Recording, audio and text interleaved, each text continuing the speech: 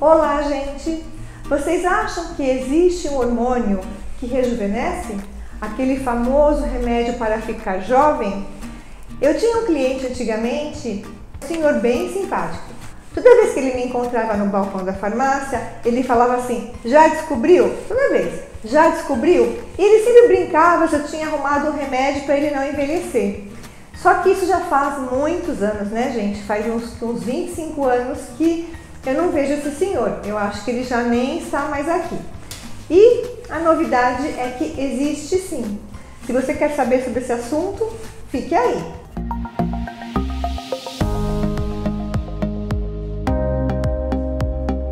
Gente, vamos lá. O hormônio da juventude. Esse hormônio, que todo mundo brinca, que é o hormônio da juventude, realmente ele é um hormônio muito poderoso para rejuvenescimento. É um hormônio que é o sonho de todo mundo usar, mas não é muito bem assim que você pode sair usando, né? Você tem que passar num médico e até que, assim, a gente sabe que para estética a opinião é controversa sobre você poder usar, não poder usar, sem médico nem pensar, gente.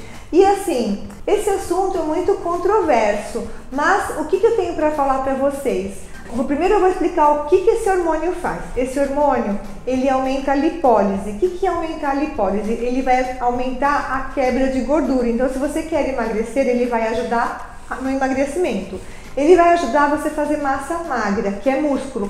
Quando você faz músculo, você é mais saudável, você emagrece mais rápido. Por quê, gente? Porque o músculo, ele acaba gastando mais energia, você vai gastar mais energia, então você vai poder se alimentar com mais calorias e vai gastar mais. O que mais que ele faz?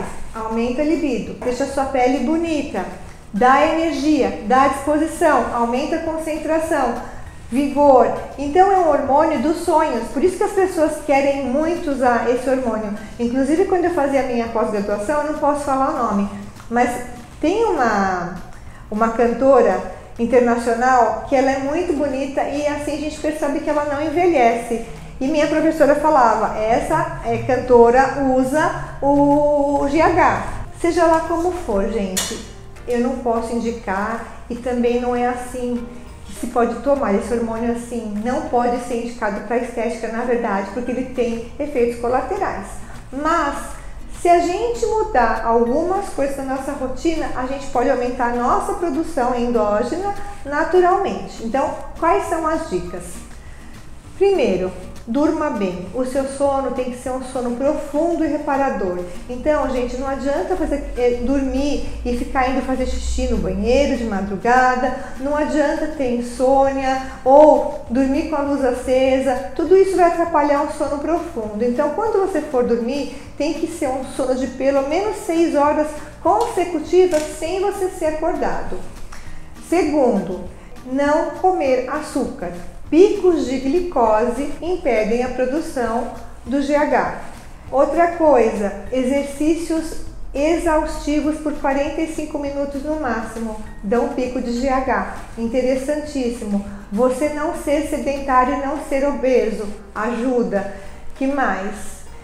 Tomar um banho quente antes de você dormir para relaxar mais durante o sono ajuda. Eliminar os carboidratos simples da sua alimentação também. Então, de tudo isso que eu falei, o que eu acho mais importante de tudo é realmente o sono reparador e profundo, porque é durante a noite que você produz esse hormônio da juventude, né? Que a gente brinca que é da juventude, o GH. É durante o sono que você tem o pico bem alto dele. Então, quais são as dicas para você dormir bem? Eu já falei para vocês. Você pode usar a melatonina, desde que tenha um profissional te orientando. Existe uma erva que se chama Valeriana officinalis. Ela tem um cheiro muito ruim, mas ela relaxa muito. Você pode fazer meditação. E tem uma coisa. Sabia que as pessoas mais bem-humoradas têm níveis mais altos de GH?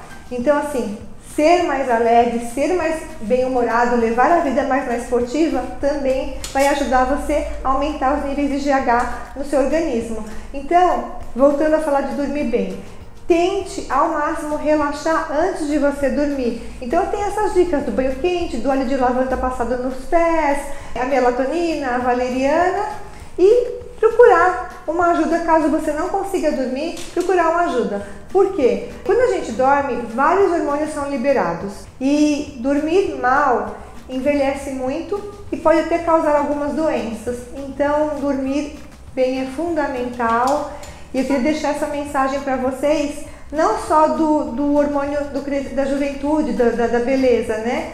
Deixar a mensagem de que as pessoas não dão muita importância para o sono, né? E principalmente, gente, se você tiver que dormir cedo e acordar bem cedo ou dormir tarde para acordar mais tarde, escolha a primeira opção, que é dormir cedo e acordar bem cedo. É muito mais saudável, tá bom? Então por hoje é só e muito obrigada!